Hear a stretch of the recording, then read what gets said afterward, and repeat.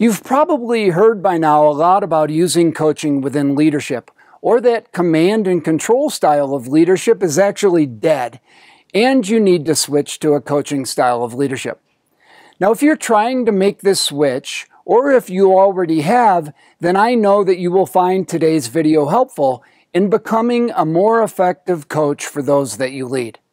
Hi, I'm John English. Welcome to Wednesday's Wisdom here at Ancient Wisdom Leadership. There's aspects in the ancient wisdom teachings about relationships that directly relate to coaching, and they're especially helpful and effective for coaching in business. First, all relationships are about personal growth, because it's almost impossible for anyone to grow without the mirror of other people. In our Ancient Wisdom Leadership Skills Training, we spend a lot of time working with your view of the world and specifically about how to expand it. Now, to expand someone else's view of the world involves coaching. It involves relationship, observation, and coaching questions to determine their view of the world. And then using coaching questions, along with intentionally using inspiration to expand their view of the world. Helping someone expand their view of the world, which includes all of their limiting beliefs about themselves, is of great benefit to you and to them.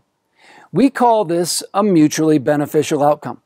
So how can you determine a team member's view of the world, how it's holding them back, and how you can coach them into expanding it and growing as an employee and a human being? Again, the keys are relationship, observation, and coaching. You need to have a relationship with each person on your team that lets them know you care about their growth, contribution, and about them as a human being.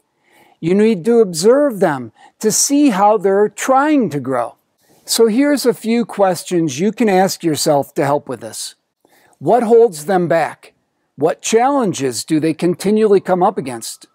Where do they create problems that take them in the opposite direction of their goals or make achieving their goals more difficult?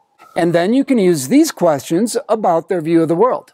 What do they believe about themselves that are limitations to excelling? Or what do they believe about themselves that directly opposes what they want to achieve? A couple of examples of this could be a person who sees themselves as less than others, or they see themselves as a victim. Then you look for opportunities to expand their view of the world about what's possible for them by coaching them. Now, a key to being good at this is to ask questions that guide them into the conclusion that they need to release their self-imposed limitations. Now, I realize that we covered a lot here in this short video, so feel free to comment and ask me any questions about applying this. This is John. Until next time, lead with a commanding presence.